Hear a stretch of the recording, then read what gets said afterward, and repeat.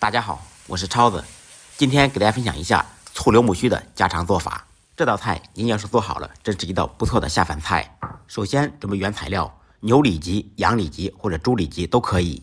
把里脊肉切成硬币厚的薄片。这道菜正宗做法用的羊肉或者牛肉，很多饭店为了节约成本或者为了适合大众的口味，都用的猪肉。把切好的肉片放入盆中，放入少许盐、胡椒粉，再来少许葱姜水。放葱姜水不仅可以去腥，还可以使肉更加鲜嫩。用我干净的小手抓拌均匀，使肉片吸收水分。把肉片搅至发黏起胶，粘在手上不脱落就可以了。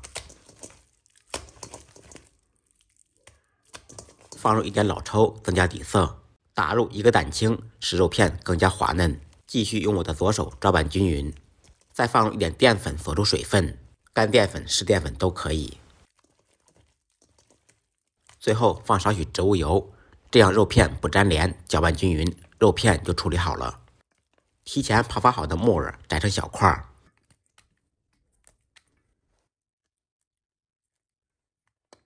碗中单手打入3个鸡蛋，把刚才姜肉剩下的蛋黄也倒进去，放入一点胡椒粉，少许料酒或者黄酒，用筷子把蛋液搅散。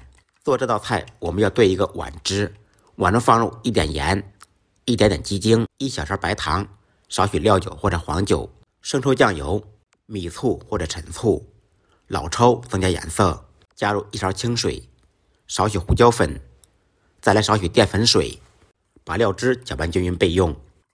小料准备生姜切成小片，大葱切成豆瓣块，再来几粒大蒜用刀拍匀剁碎。材料全部备好，接下来开始制作。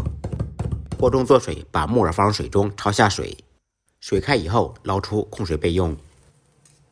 另起锅，先把锅烧热，锅热以后放少许油润锅，这样炒蛋炒肉不会粘锅。油热以后把油倒出，锅内重新放入1小勺油，再次把油彻底烧热，烧至冒烟以后放入打好的蛋液。蛋液不要炒得太散，像我这样定型以后，用勺子轻轻的拨动，把蛋液炒成大块。鸡蛋煎的稍微老一点，煎出虎皮，这样吃着更香。炒好以后盛出控油备用。